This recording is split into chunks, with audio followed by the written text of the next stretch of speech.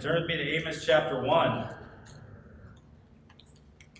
going to be looking at judgment of the Gentile nations, which will carry us through chapter 1, verse 1 into chapter 2, verse 3. And then next week we'll deal with, a small little snippet of Judah and then a bunch of the northern kingdom of Israel as we make our way through Amos. Yet if you guys are able to read through, really for somebody like me who's a slow reader, it probably would take you about 45 minutes maybe to read 9 chapters. Maybe less, I don't know. But it's good, and if you don't feel like reading it, you can always connect with one of the Bible apps, and they have audio versions of it. You can just listen to it, and probably take you about half hour to listen to it. And over and over again, just get it in your mind and allow it to you to get really familiar with the book of Amos and what it is that God is doing as he's dealing with, primarily dealing with the northern kingdom of Israel, right? So as we look at our first chapter here, we'll go ahead and read through, and then we'll pray and see what the Lord has for us. So the word of Amos, who was among the sheep breeders of Tekoa, which he saw concerning Israel in the days of Uzziah, king of Judah, and in the days of Jeroboam, the son of Joash, king of Israel, 2 years before the earthquake. And he said, The Lord roars from Zion and utters his voice from Jerusalem. The pastures of the shepherd's mound and at the top of Carmel withers. Thus says the Lord, for 3 transgressions of Damascus and for 4 I will not turn away its punishment, because they have threshed Gilead with implements of iron. But I will send a fire into the house of Hazael, which shall devour the palaces of Ben-Hadad. I will also break the gate bar of Damascus and cut off the inhabitants of the valley of Haven. And the one who holds the scepter from Beth Eden. The people of Syria shall go captive to Kir, says the Lord. Thus says the Lord, for 3 transgressions of Gaza and for 4 I will not turn away its punishment, because they took captive the whole captivity to deliver them up to Edom. But I will send a fire upon the wall of Gaza, which shall devour its palaces. I will cut off the inhabitants from Ashdod, the one who holds a scepter from Ashkelon. I will turn my hand against Ekron, and the remnant of the Philistines shall perish, says the Lord God. Thus says the Lord, for 3 transgressions of Tyre. You're starting to notice there's a pattern there, right? For 3 transgressions of Tyre, and for 4 I will not turn away its punishment, because they deliver up the whole captivity of Edom, of which and did not remember the covenant of brotherhood. But I will send a fire upon the wall of Tyre, which shall devour its palaces. Thus says the Lord, for 3 transgressions of Edom, and for 4 I will not turn away its punishment, because he pursued his brother with the sword and cast off all pity. His anger tore perpetually, and he kept his wrath forever. But I will send a fire upon Taman, which shall devour the palaces of Bozrah. Thus says the Lord, for 3 transgressions of the people of Ammon, and for 4 I will not turn away its punishment, because they rip open the women with child in Gilead, that they might enlarge their territories. But I will kindle a fire in the wall of Rabbah,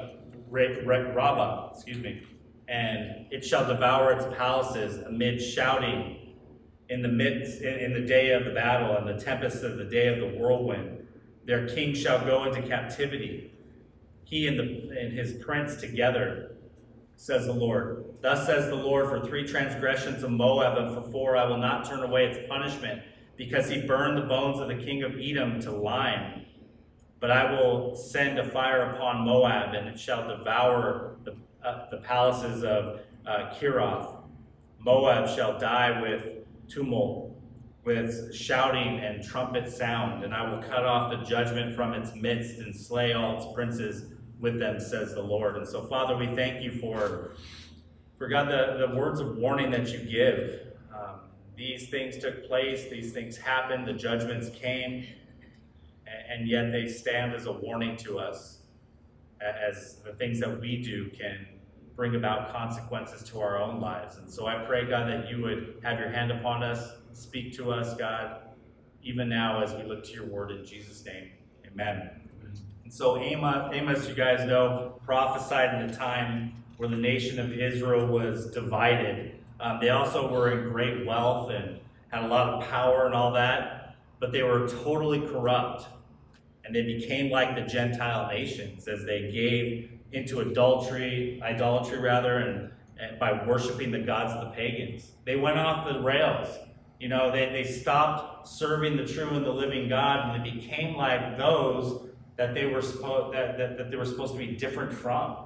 And that happens even today. Look at the church today. How many churches are conforming to the standards of the world rather than being a light and a beacon and allowing the world to see them and want to conform to the image of Jesus Christ?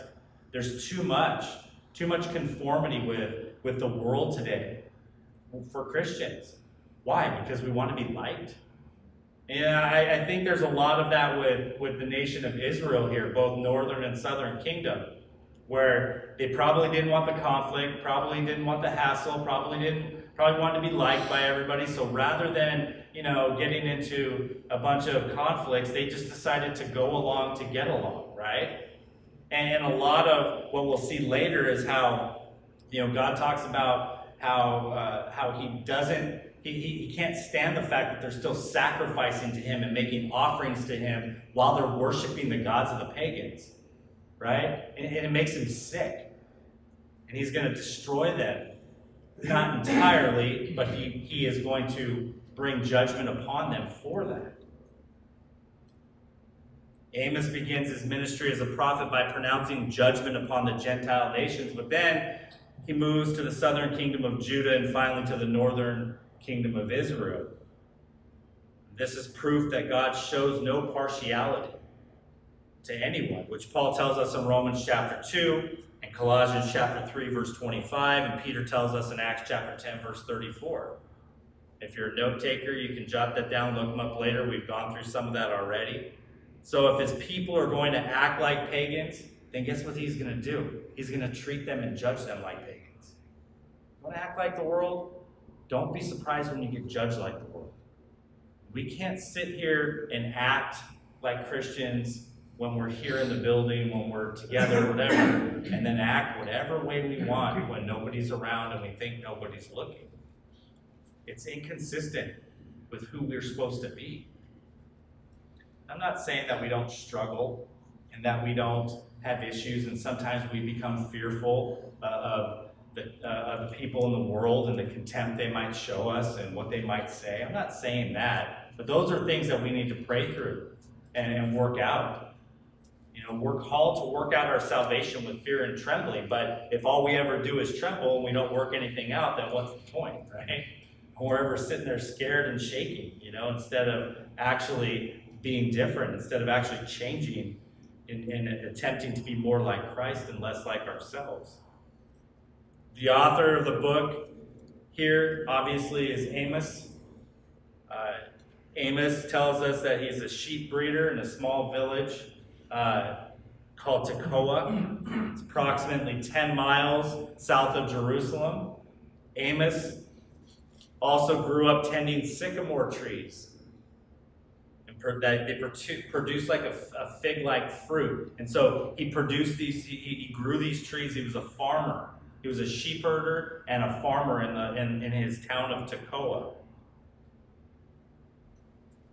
Amos was also the only prophet to list his occupation before declaring his ministry as a prophet, which became clear again in Amos chapter 7, verse 14, where he states this. It says, "Then Amos answered and said to Amaziah, I was no prophet, nor was I a son of a prophet, but I was a sheep breeder and a tender of sycamore fruit."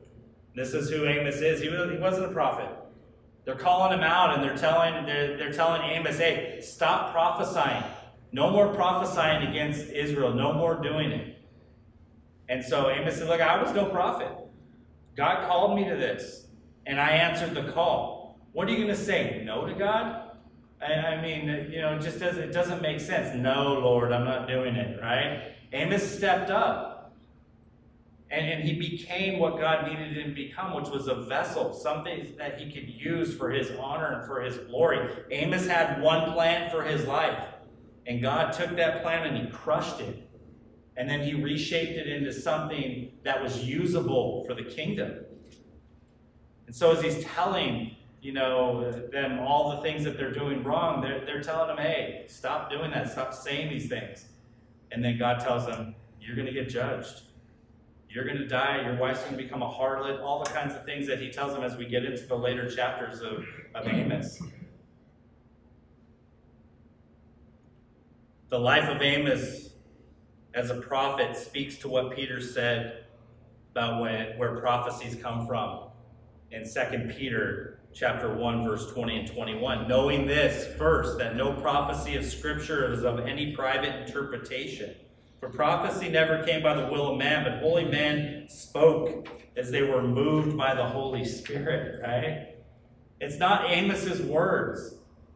A lot of people will always say and claim, oh, the Bible was written by men, it's man's opinion, man's this, man's that. No, it's not.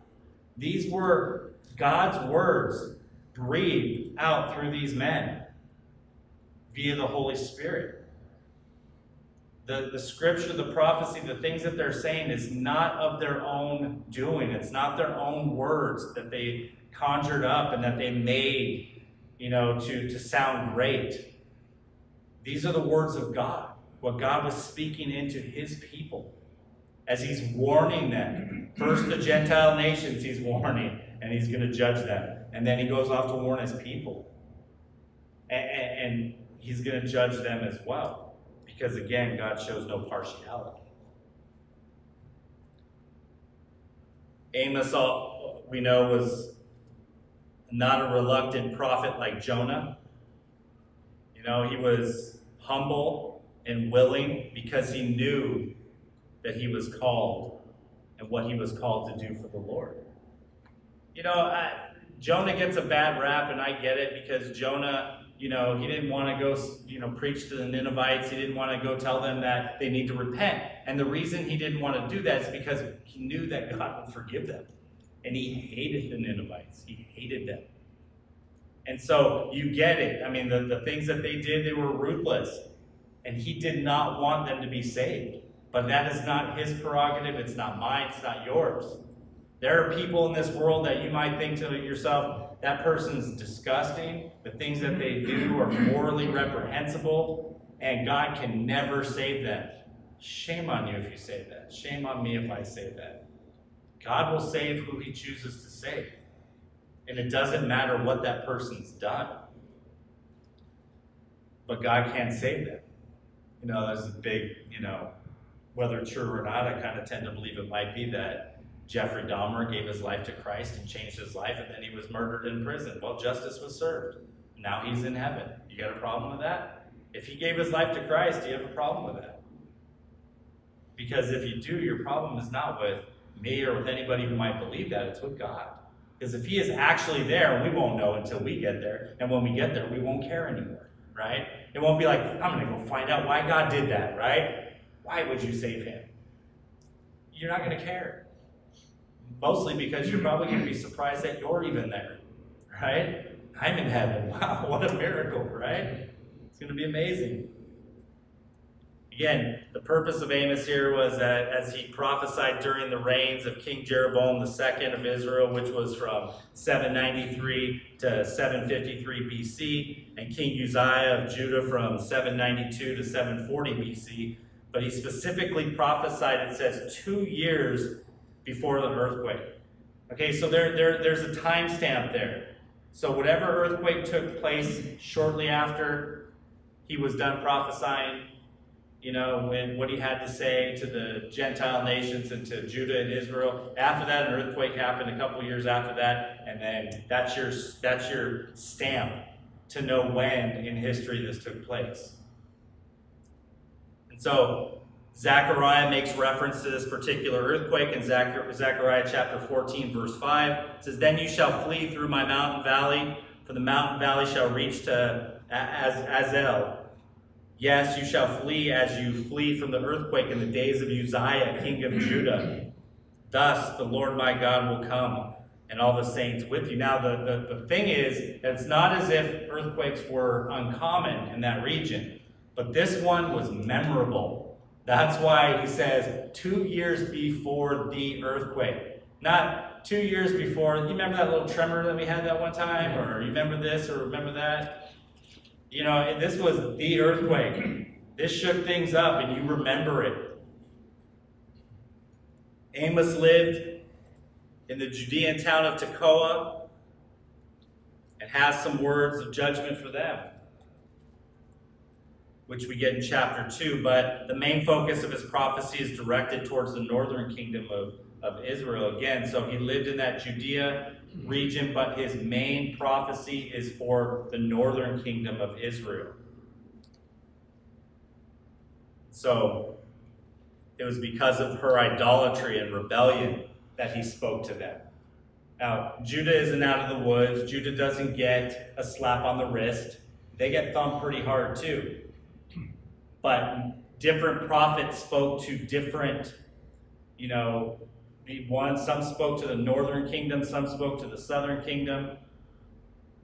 Amos here is predominantly the northern kingdom of Israel.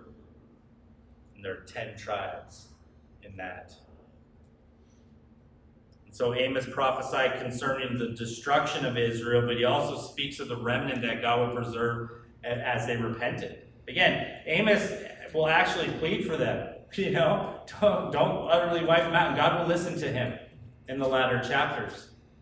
And it's important because we know that, as Paul speaks about in Romans, that there is a remnant that is left that will be saved, that will come back to God. But that won't happen until, we're later on into the tribulation period, great tribulation period. And so, God can and does hold back his judgment against those who have sinned against him. You and I are living proof of that, right? But again, if you have a true heart of repentance and your desire is to do what God wants you to do, then all you have to do is turn from your sin. Repent. Ask for forgiveness. And God is there. But if you don't, then you and I leave God with no choice but to judge us. That's never a good thing.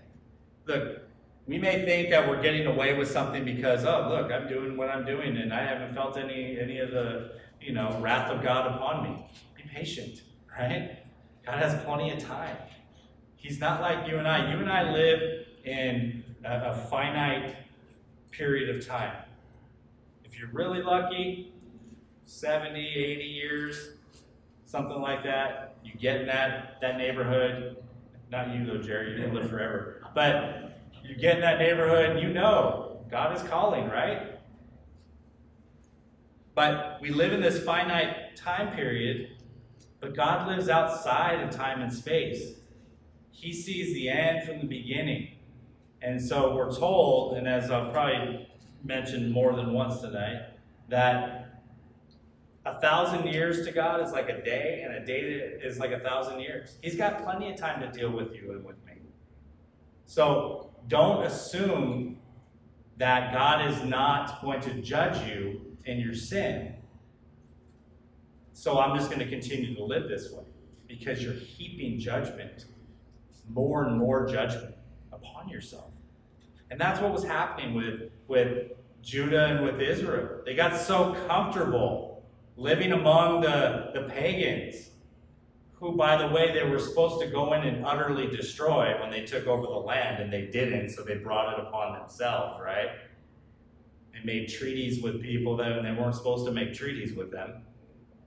And so they brought this upon themselves, but they got so comfortable that they figured we're God's chosen people, and you're going to see that next week a lot. They feel so confident that they are God's chosen people, and He is not going to judge us, that they're doing whatever they want. They're making sacrifices to Him on the altar, pretending to worship Him, all while they're living their lives whatever way they want.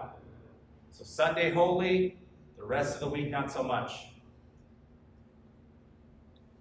Verses 1 and 2, Amos is called to prophesy against Israel. And so the words of Amos, who was among the sheep breeders of Tekoa, which he saw concerning Israel in the days of Judah. So you see that he is the prophet against the nation of Israel, which is, I know you're thinking nation as a whole, but really it's northern kingdom, because at this time, again, the kingdom is divided. So there's a northern and a southern kingdom.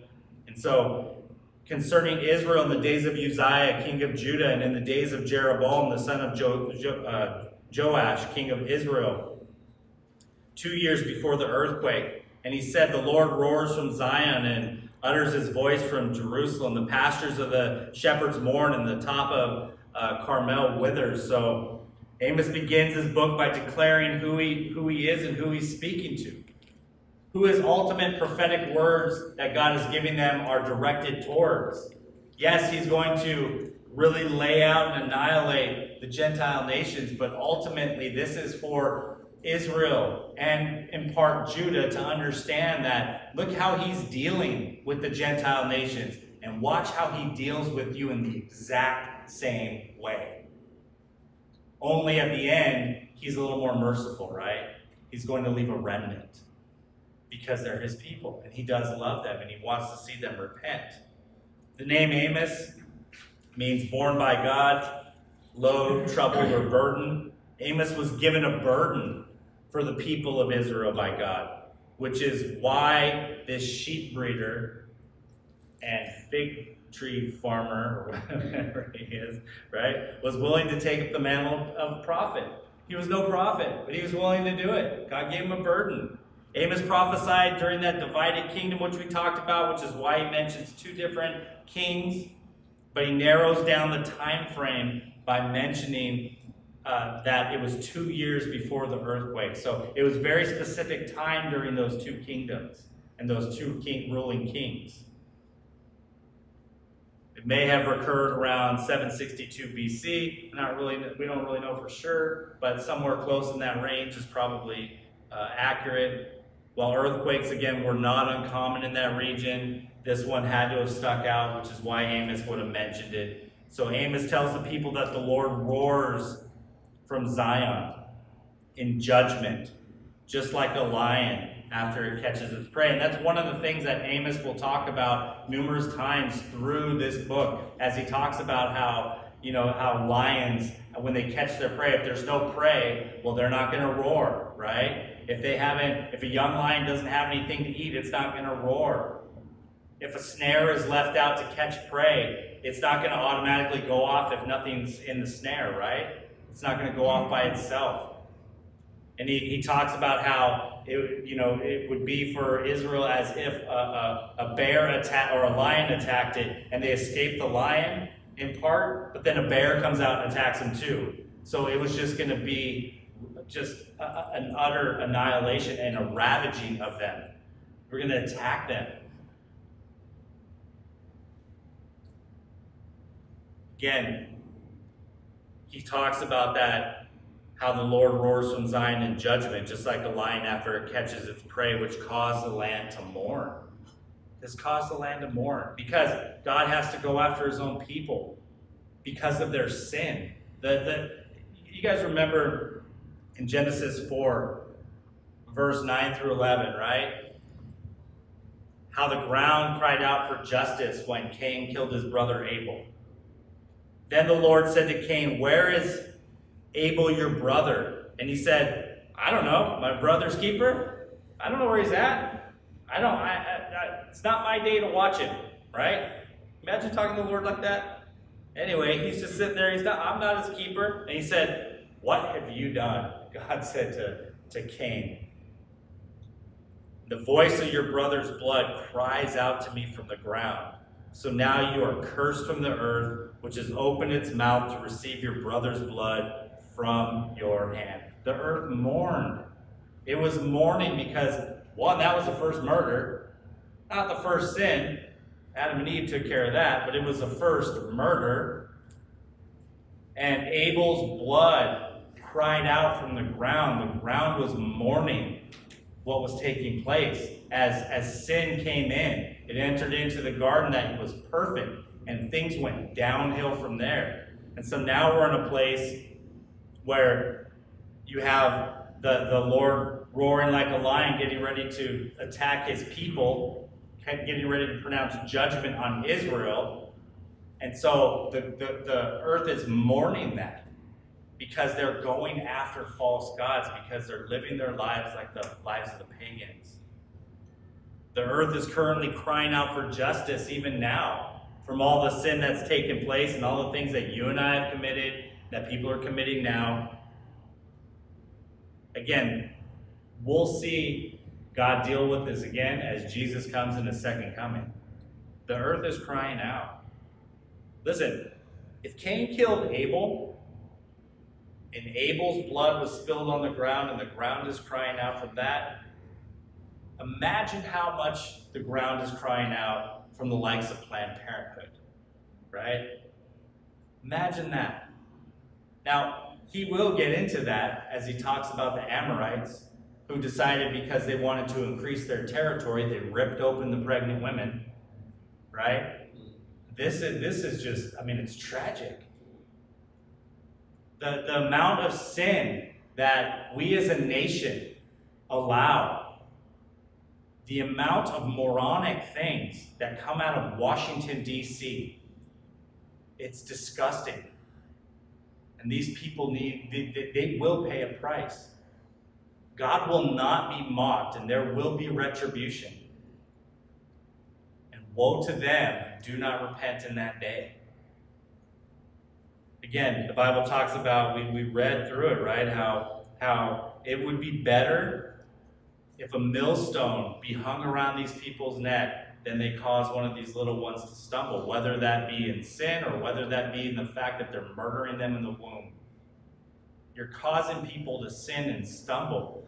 I was listening to, I think it was Charlie Kirk, and he was talking about the reason why Planned Parenthood won't show the women who are coming in a sonogram is because a majority, like 80-90% clip of these women would not have an abortion had they seen their baby in their womb, right?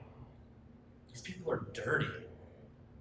Sin is just on them like a stench that can't be shaken. And the earth, the world knows it. And judgment's going to come. You think all these earthquakes that the Bible talks about in the end times, there'll be wars, rumors of wars, earthquakes, floods, famines. You see that today? I see it more than ever in my life. Part of that could just be the 24-hour news cycle that we've looped ourselves into.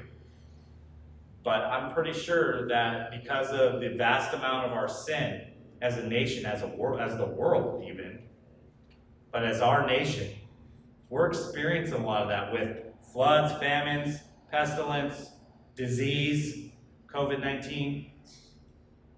Seriously, the things that we have heaped upon ourselves as a nation because we refuse to allow babies to be born. That alone, not to mention all of the other sins that we commit, right? All the things that our school boards are trying to shove down the throats of parents and children. It's disgusting.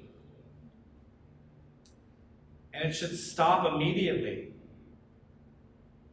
But again, we have the likes of Gavin Newsom and other politicians within our own state that could care less about any of that because they have an agenda.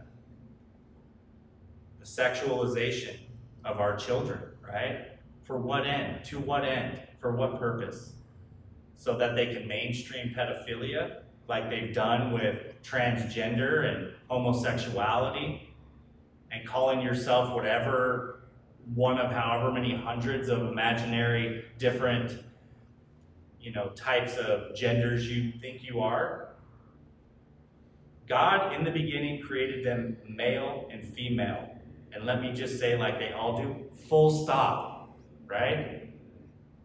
No in between, no transitional forms. I don't care if you're transitioning from a doctor, but no transitional forms. Male, female, end of story. And if we think we're going to escape judgment as a nation, you know, we got another thing coming. The earth is crying out for justice. And the Lord is coming soon. We need to get our act together, especially as a church. When the church becomes as bad as the world, I mean, there's nothing but hell to pay. And it's coming. Verses 3 through 5, God's judgment on Damascus. And so here he begins and he starts the judgment of the Gentile nations after he kind of introduces the fact that I'm coming because God has called me to pronounce judgment upon Israel, right? But let's start with the Gentile nations. In verses 3 through 5, judgment on Damascus. Thus says the Lord, for 3 transgressions of Damascus, and for 4 I will not turn away its punishment, because they have threshed Gilead with implements of iron. But I will send fire into the house of Hazael, which shall devour the palaces of Ben-Hadad. And I will also break the gate bar of Damascus, and cut off the inhabitants of the valley of Avon, and the one who holds the scepter from Beth Eden. The people of Syria shall go captive to Kir, says the Lord. So Amos proclaims God's judgment on Damascus, the capital city of Syria, which is also believed to be the oldest city in the world, the oldest place in the world. Fine, whatever, just an interesting little tidbit for you to digest. Amos tells the people of Damascus that God will not turn away his wrath because they were guilty of a great number of sins. And God does not look kindly or favorably upon sin. And where sin is, God will have to judge it and deal with it. And so that includes, he says, the threshing of Gilead with implements of iron, which speaks of their extreme cruelty to their enemies. When they would tear into them with these implements of iron, as it wouldn't matter. You're in battle. You're wounded. They didn't care. You surrender. They don't care. They're going to kill you. They're going to take you out with their implements of iron. Gilead was in the northeast part of Israel and belonged to them. So Syria, the Syrians of Damascus, would attack Israel without provocation or mercy in order to take the land. In 2 Kings chapter 10, verse 32 and 33, it says, in those days the Lord began to cut off parts of Israel, and Hazael conquered them in all the territory of Israel, from the Jordan eastward to the land of Gilead, Gad, Reuben, and Manasseh, from Aor, which is by the river Arnon, including Gilead and Bashan. So God allowed more wicked nations to judge and deal with his people. And you say, well, that's not fair. Then why is God judging these nations if he's the one who told them to do it? Because they are more wicked. And he is going to use them to humble his people. But that doesn't mean they're going to get away with what they've done, right? God will use worse nations to deal with his people, and then he will deal with those nations as well. He's not going to let sin go. But just because I put them on you doesn't mean that they're going to get away with that either. But you're going to get a taste of it. You're going to get a taste of my wrath. Yes, God has wrath. He gets angry. He deals with sin wherever he finds it. You got to accept that. What's that saying? Do the time, or do the crime, do the time? Yeah, it's kind of like that. Only if you don't want to do the time, then repent, right? Turn to God. He'll forgive you. You may have some fallout from your sin, but he will forgive you and you will escape his everlasting judgment. God was going to send fire, it says in verse 4, to utterly destroy and devour the palaces of Ben-Hadad. Again, these are things that are consistent throughout his judgment of both the nation, the Gentile nations, and his own people. As he lays out then their palaces, their strongholds, their places that they built up and thought were so great, this is what he would do. He would also break, in verse 5, the gate bar of Damascus, making it virtually impossible for them to defend against attacks. Their walled cities, their gates, the places that made them feel safe, right? He's going to allow them to fling right open, and the enemy will be able to come in. God would also cut off the inhabitants of the valley of Avon, which means valley of wickedness. So there you go. You know, he's going to cut them off. And the one who holds the scepter, he says, from Beth Eden, which means house of pleasure. So not only were they a wicked people, but they were people who indulged in pleasure, and he was going to cut them off. God doesn't look forward to pouring out his judgment ever. He doesn't sit there and go, here we go, I'm going to get you now. You thought you escaped? No, I'm coming around and I'm going to get you. He doesn't do that. We leave him no choice but to judge us. And like somebody had said before, if God does not judge the United States of America for all our sin and all our atrocities against people, against mankind, against babies, then he has to give Sodom and Gomorrah an apology for what he did to them. Right? He wiped them off the face of the earth. The only ones that were left were Lot and his wife and his 2 daughters. We'll get to them in a little bit, but we'll get to, they should have just wiped them out too, right? But he left them, and then his wife turned back longing for whatever was in Sodom and Gomorrah, and she turned into a pillar of salt. And so his daughters, as we'll see, you know, concocted this disgusting plan, but we'll get there. I don't want to give it away. Spoiler alert, right? God doesn't look forward again to pouring out his judgment, which we're told about in Ezekiel chapter 33, verse 10 and 11. Therefore you, O son of man, say to the house of Israel, thus you say, if our transgressions and our sins lie upon us, and we pine away in them, how can we then live? Say to them, as I live, says the Lord, I have no pleasure in the death of the wicked, but that the wicked turn from this way and live. And he says, turn from your evil ways. Why should you die, O house of Israel? Right? Turn. God's sitting there pleading with them. Turn already. Look at the judgment that's come. Look at the things that have happened to you. Look at the wrath that you caused me to pour out upon you. Turn from your sin already. Stop. Stop sinning against me. And listen, as much as God is speaking to them through Ezekiel, and this time he's speaking to us as the church and as non-believers. Stop. Turn away from the sin that you're into. Turn. I don't want to judge, but I will. You're forcing me to. Stop. Again, when people refuse to turn from their sin, God's left with no choice. So before we go blaming him for the calamity that's come upon us, we need to look in the mirror. We need to see who the real cause of the judgment is. And that's you, that's me. Look, the church itself is not going to, it may escape God's wrath, right? We're not going to see his wrath in the end times. We're going to be raptured out and all that. But I guarantee you, we're going to see some judgment and we're going to see some persecution. Because as the church in the United States of America, we've gone soft. The church allows any manner of sin to come in.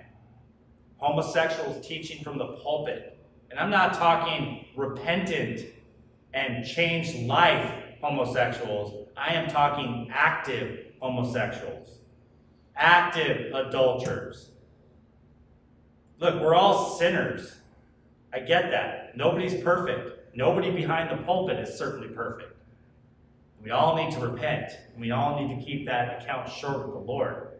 But when the church is just embracing and condoning the sin and not feeling one iota of guilt about it, that is a problem. When the homosexual community decides they're going to make their own Bible and take out all the things that have to do with homosexuality in it, I mean, what is that? You're inviting judgment. Go start your own religion, right? I mean, Joseph Smith did it. You know, whoever invented, Jehovah's Witness, they did it, right? Go start your own religion. Believe what you want. Why do you have to corrupt this one? You ever notice that? They have taken what God has made and they've corrupted it. They've taken the rainbow that God gave us as a sign that he will no longer judge, right, by flood. And they've turned it into something else. And it's despicable. They've turned it into their symbol of gay pride. So while God, somebody had said yesterday, we were joking around, somebody had said that while God may not flood, the rainbow being a symbol of God not flooding the earth, any longer, that there's a flood of homosexuals that are coming onto the earth, and that's just making the earth a horrible place. It's inviting judgment. Now I totally butchered what the actual joke is actually funnier, but whatever. If I offended your sensibilities, I don't care. So there you go. But again, we cannot sit there and blame God for the calamity that befalls us, because it has to do with us. It's what we've done that's caused God's wrath to come upon us. Amos declares that the people of Syria will go captive to Kir, which again takes place in 2 Kings chapter 16, verse 7 through 9. So Ahaz sent messengers to Tiglath-Pileser, king of Assyria, saying, I am your servant and your son. Come up and save me from the hand of the king of Syria and from the hand of the king of Israel, who rise up against me. And Ahaz took the silver and the gold that was found in the house of the Lord and the treasures of the king's house and sent it as a present to the king of Assyria. So the king of Assyria heeded him. For the king of Assyria went up against Damascus and took it, carried its people captive to Kir, and killed Rezin, whatever his name might be. Again, God is not in a rush to judge, because Amos wrote this around 760 BC, in that range, somewhere around there. And the captivity of Syria didn't take place until 732 BC, so there was some time in between there, giving them ample time to repent. He gave his people time to repent. It's verses 6 through 8, God's judgment on Gaza.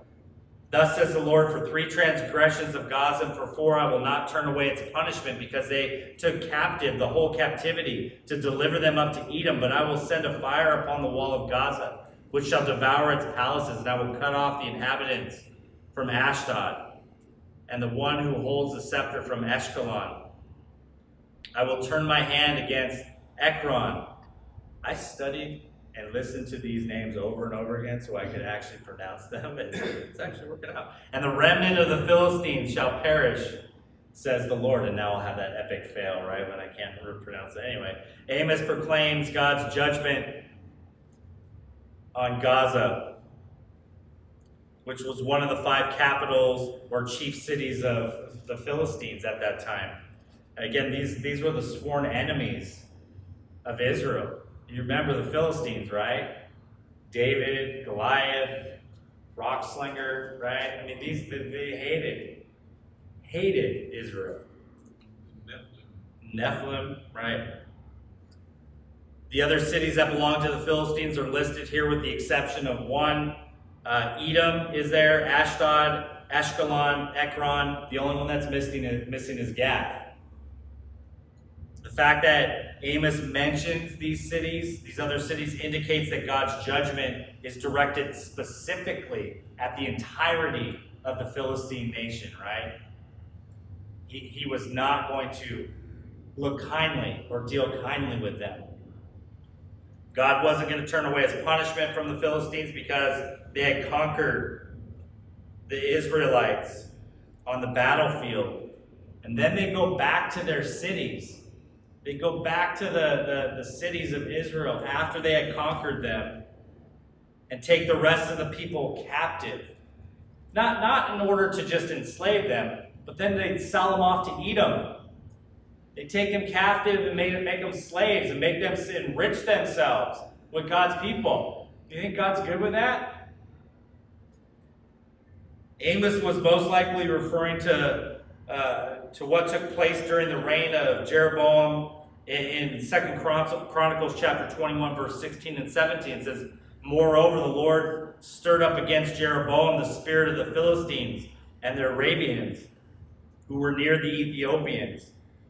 And they came up into Judah and invaded it and carried away all the possessions that were found in the king's house, and also the sons of his wives, so that there was not a son left to him except Jehoahaz,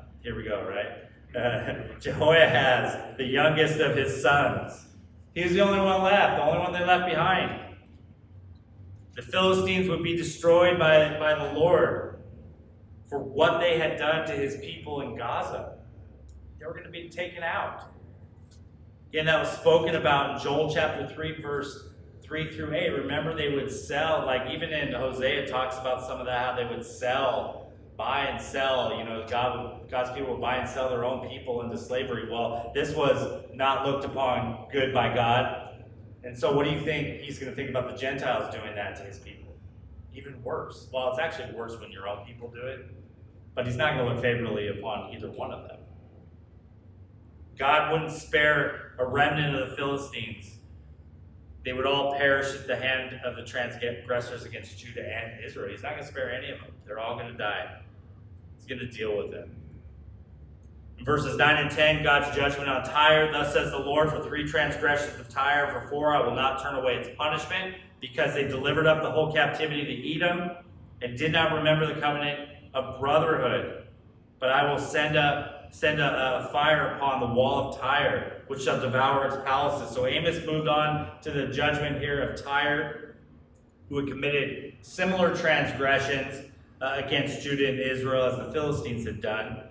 So it's only fitting that they receive the same type of punishment that the Philistines received, which is fire upon the wall of the city and the utter devastation of its palaces. This is what God had done. He had taken what they had done and he had decided to destroy them with fire. "I'm going to burn down the walls, the things that you think make you strong, and your palaces, the things that you think make you rich and noteworthy, and I'm going to bring them to ashes." The primary difference between what Tyre and the Philistines has done is that Tyre only delivered the people to Edom, while the Philistines carried the people away and delivered up the whole captivity to Edom. So Tyre just did it on a smaller scale, right? They just took what was given to them and then they went and sold them after. But that doesn't make it any better. Guilt by association. Tyre most likely bought the prisoners of Israel from Israel's enemies in order to turn a profit by selling them to Edom. Slave trade was big, nothing new under the sun. You know, the same things that, happened in this nation happened to Israel long before. They can even ship them out because Tyre's Yeah, it's a port city, right? Exactly. Good point. The act of selling Jewish people into slavery to Edom caused Tyre to break their covenant with a brotherhood that King Hiram made with David and Solomon. in 2 Samuel chapter 5, verse 11, and 1 Kings chapter 5, verse 12. And so they had made a vow with him. Remember, he was the one who had supplied them with the wood and the supplies to make the temple. Remember, the temple, and also David's house, and Solomon had made all these things, right? So he had supplied them. They had this like covenant brotherhood between them, and yet they sold him out. In verses 11 and 12, God's judgment on Edom. Thus says the Lord, for 3 transgressions of Edom, and for 4, I will not turn away its punishment, because he pursued his brother with the sword and cast off all pity. His anger tore perpetually, and he kept his wrath forever. But I will send a fire upon Teman, which will devour the palaces of Bozrah. And so Amos declares God's judgment on the people of Edom, who are the descendants of Esau, right? Yep. The descendants of Esau, Jacob and Esau, right? Esau was the firstborn to Isaac, and he came out of the womb, and when he came out, a little heel catcher was holding on to him, right? From the very beginning, Jacob wanted everything that Esau had, including his heel, right? He just was grabbing hold. I'm coming out.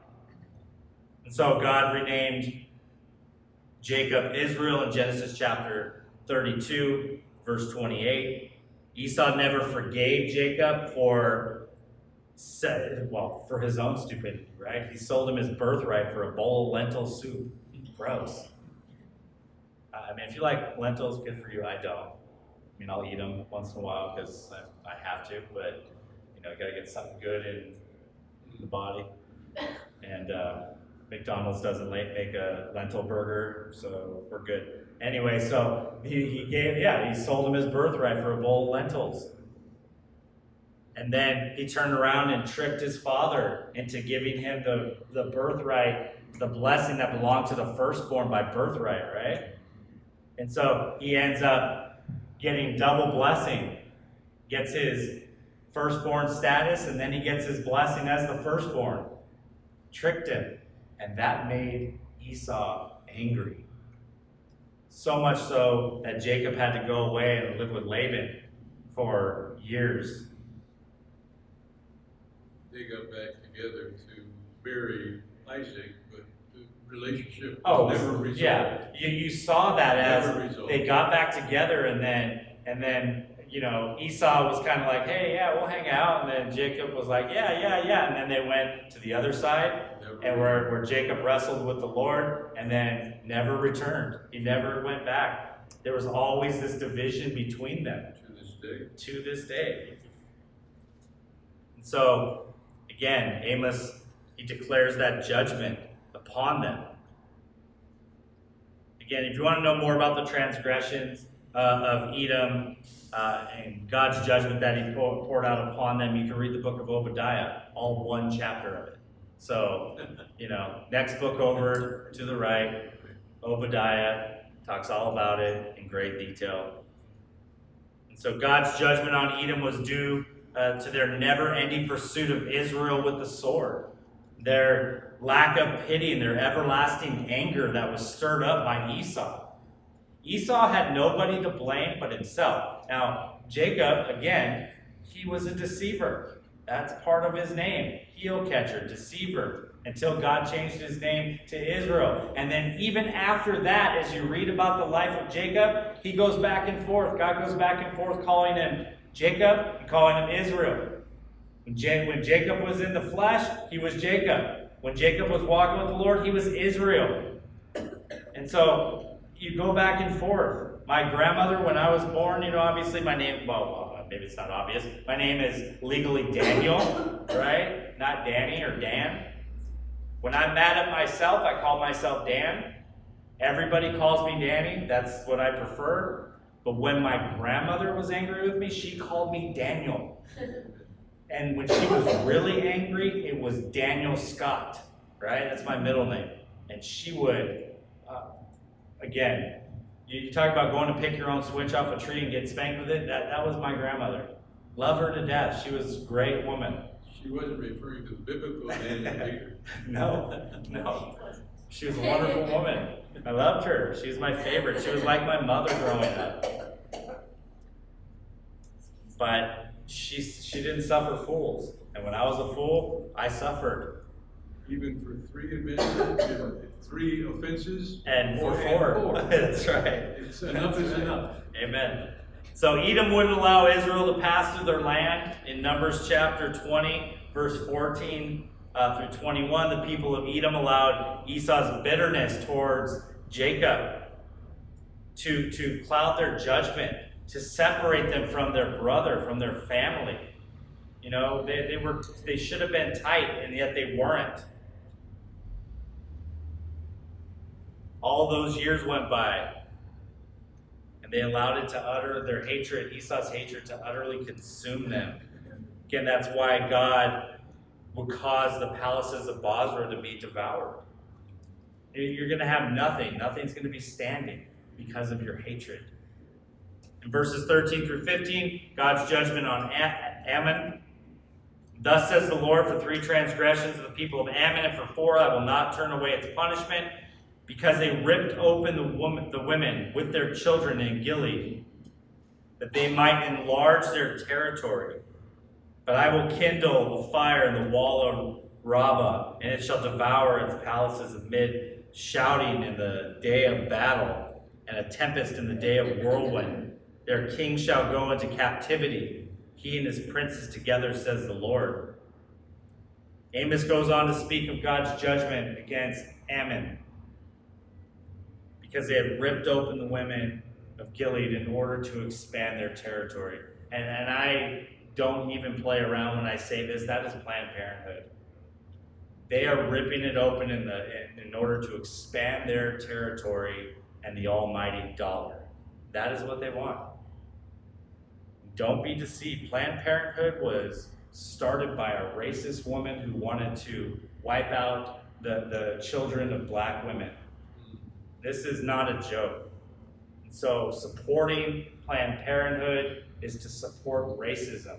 And I don't care, they can say whatever they want, it doesn't make a bit of difference to me. The truth hurts, and it stings a bit. But they're doing it in order to expand their territory. And it's a sad thing, and they will be judged for it harshly. The woman who started Planned Parenthood, she's dead now. She's probably burning in the fires of hell, and rightfully so. Had she repented, we'd see her in heaven, right? Wouldn't care. Don't know if she did, kind of doubt it. But that's what the kind of judgment that comes from doing what, she's done. Ammon's god was Molech. Molech, yeah, that was one of them. He hold his hands out. Yeah, the big burning fire. Yep. So, the act of cutting open pregnant women is where they cross the line in the eyes of the Lord. You want to expand your territory through war? Fine.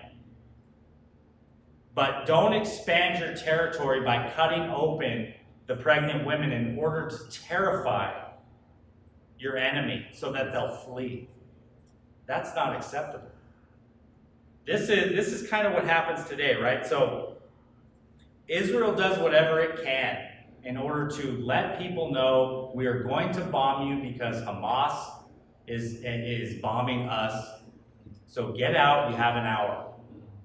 Hamas, on the other hand, barricades itself behind women and children. Right? Israel targets military installations.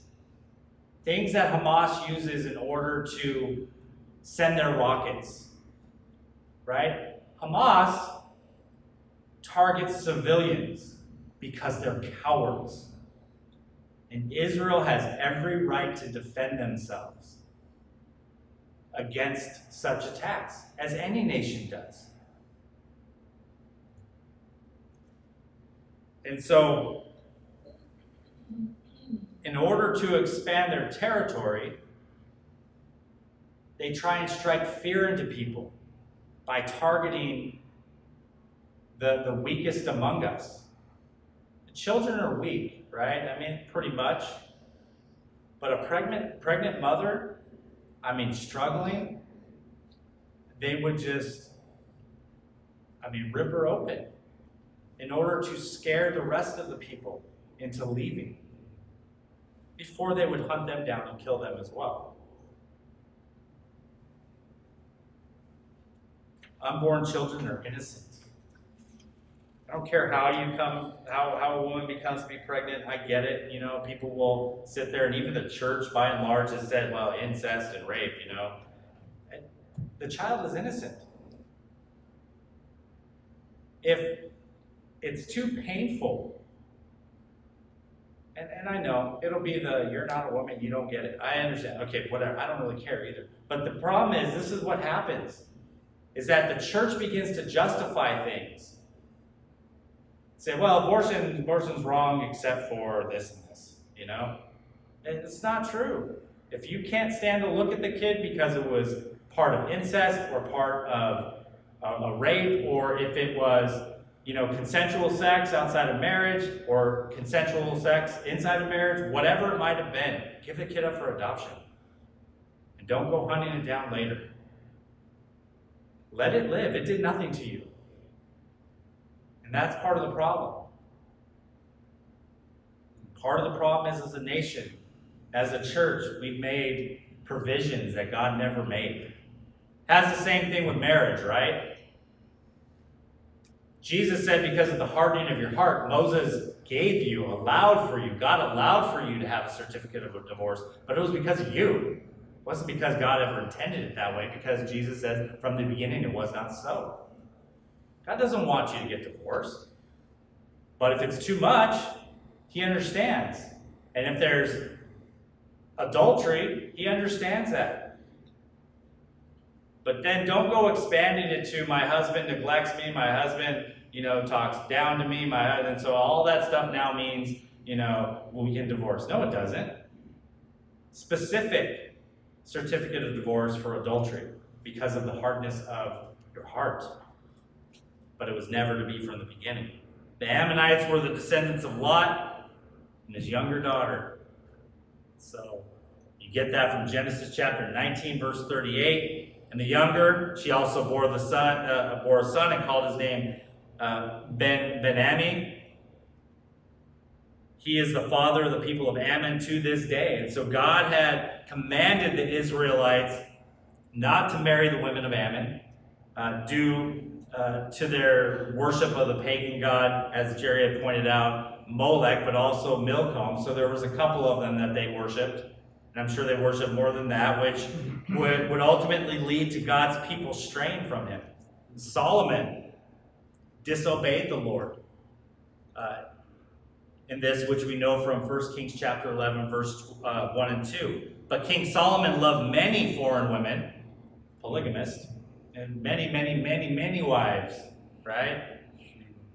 Yeah, right. So you get all these wives, as well as the daughters of Pharaoh, women of the Moabites, Ammonites, Edomites, Sidonites, and Hittites, from the nations of whom the Lord had said to the children of Israel, you shall not intermarry with them, nor they with you. Surely they will turn away your hearts from to their gods, or after their gods. Solomon clung to these in love.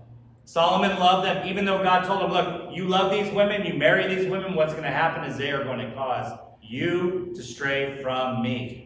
And you are going to follow after their gods. And boy, didn't that happen. The destruction of Ammon started with Assyria in 734 BC during the reign of Tiglath-Pileser III, and continued with Babylon in 586 BC during the reign of Nebuchadnezzar. But the last mention of the Ammonites you can actually find in the 2nd century BC when they were defeated by Judas Maccabees. And you can get that from those extra biblical books, one being 1 Maccabees chapter 5, verse 6 and 7. And so we move on now to the end here of the Gentile nations in verses 1 and through 3 in chapter 2, as God's judgment is poured out upon Moab. So thus says the Lord, for 3 transgressions of Moab and for 4 I will not turn away its punishment, because he burned the bones of the king of Edom to lime, But I will send a fire upon Moab, and it shall devour the palaces of Kirioth. Moab shall die with tumult, with shouting and trumpet sound, and I will cut off the judgment from its midst and slay all its princes with him, says the Lord. So Amos concludes the judgment of the Gentile nations with Moab here, who burned the bones of the king of Edom to lime. So apparently it wasn't enough for the king to just be dead. They had to either burn him to the point where his bones turned to dust, or they dug him up and they burned his bones to dust. Either way, whatever it might be, they wanted to make sure that he was desecrated, right? No left, no memory, take him in. Now again, this doesn't have anything to do with cremation, so people who are against cremation, get over it. This has nothing to do with that. This has everything to do with the fact that he did this in order to desecrate the body of the king of Edom. So, hi. Was that you? Okay. So they took it a step further and burned his bones, which was considered a form of dishonor, right? As well as signifying a desire to destroy any type of peace that the king of Edom might have received in death. They were just looking to utterly just destroy him. This lack of respect for the body of someone created in God's image is what caused the Lord to slay Moab and all its palaces. He was going to deal with them, or princes rather. They had no respect for God and his created beings. The Moabites, here we go again, were also the descendants of Lot from his oldest daughter. So the Amorites from the youngest daughter, Moabites from the oldest daughter. She was actually the genius that came up with this plan, right? So they're leaving, picture this, they're leaving Sodom and Gomorrah, right? I mean, fire is raining down from heaven. Their mom turns around, turns to a pile of ashes. They don't even know it. They're walking, unless she was in front of them walking, and then they saw it. Whoa, right? And so they're figuring in their minds that the world has just ended. We are it. The three of us are it. You, me, and Dad, that's it. We're it. What do we got to do? We got to repopulate the earth. We're all that's left. In Genesis chapter 19, verse 30 through 37, we read 38, so we won't read it again, but it says, Then Lot went out of Zoar and dwelt in the mountains, and his 2 daughters were with him. For he was afraid to dwell in Zoar, and he and his 2 daughters dwelt in a cave. Now the firstborn said to the younger, Our father is old. That's always great to hear. You know, our father's old. And there's no man on the earth to come into us as we are accustomed of all the earth. So there's no men left on the earth. It's just our dad and us, right? Come, let us make our father drink wine, and we will lie with him, and we will preserve the lineage of our father. So they made their father drink wine at night. The firstborn went and laid with her father, and he didn't know that she had laid down with him, and she arose. It happened on the next day that the firstborn said to the younger, Indeed, I lay with my father last night. Let us make him drink wine tonight also, and you go in and lie with him, that we may preserve the lineage of our father. Then they made their father drink wine that night also, and the younger arose and laid with him, and he did not know that she laid down with when she arose. Thus both the daughters of Lot were with child by their father. The firstborn bore a son, called his name Moab, and the second is the father of he is the father of Moabites to this day. And so then again, whatever. And he was the Ammonite, right? They were the Ammonites. And so that's how that took place. And so God judged them. Moab was conquered by Nebuchadnezzar sometime after 598 BC, which opened up the door for Arab tribes to inhabit its land. And now we have conflict to this day, right? Israel has conflict. No more Moab. No more Moab. These were God's judgment on the Gentile nations. But look, that was like a chapter, and not even a whole chapter. The beginning of the chapter was just laying out the fact that Amos was there to talk about Israel's judgment, the northern kingdom. Then you have the rest of the chapter talking about the Gentile nations. And then the first 3 verses of chapter 2. The rest of this is all about Israel. Because there's like 3 verses about, or 2 or 3 verses about Judah, and then the rest is about the northern kingdom of Israel and the judgment that's going to befall them because of their sin. The rest, again, of the book of Amos is reserved for the nation of Israel because of their disobedience and idolatry. Again, all the things that God has done, he judged his own people, the people that he loved, the people that were called by his name. He judged them. Do you think he's not going to judge us here, the United States, even the church in the United States? Reserved for us too. It is reserved. We are not reserved for wrath, for his wrath, but judgment, certainly. Persecutions, definitely. You think it's bad now? Give it a couple years.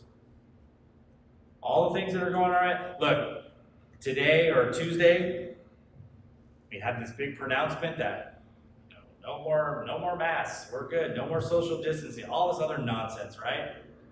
None of that anymore because our Lord and Master Gavin Newsom declared it to be so. Now understand, he's got a recall election coming up this year. Notice also that when he should have, he did not revoke or rescind his emergency powers. Why do you suppose that is? Right around the time of election, right? All of a sudden we're going to have to be locked down again. Now, I may be right, I may be wrong, but I'm no prophet, right? And I'm not claiming to be, because a prophet had to be accurate 100% of the time, otherwise he was put to death, and I'm not doing that. I'm just saying what I see and what I think. You got to understand that this nation, our nation, the things that are going on, we will be judged for all the things that are going on right now, all the things that are happening in this world, the fact that the church and people in general are not worshiping God as they ought to be. It's coming. And this past year and some change, it's just a taste of what's going to happen. Make no mistake, it's going to get worse. So you need to make a stand now. We need revival. So the church needs revival. The world needs salvation, right? The church gets revived, not the world. The world is blissfully ignorant of their death. They need salvation. They need to know that they can be born again. You and I, we're kind of asleep at the wheel. We need to be revived, and coffee ain't going to do it, right? Father, we come to you in Jesus' name, and we thank you for your word. We thank you for Amos and his not holding back of your judgments and the things that you say or you're going to do. And so, God, I pray as a people, as a nation, Lord, that we would humble ourselves before you. Seek your face, pray, Lord, that you might just hold off your wrath so that more people might come to know you. May we as a church, Lord, the church of the United States, not be comfortable, not sit back and rest in the fact that, well, we're saved, but reach out to people and tell them about your love. God, we look to be that beacon on a hill. So I ask even now, Lord, that you would help us, Lord. Help us to trust you. Help us to not do those things which disappoint or displease you, Lord. That we might stave off your wrath by walking with you as we ought to, producing fruits worthy of repentance. So we love you, Lord, and we thank you in Jesus' name. Amen. Amen. All right. God bless you guys.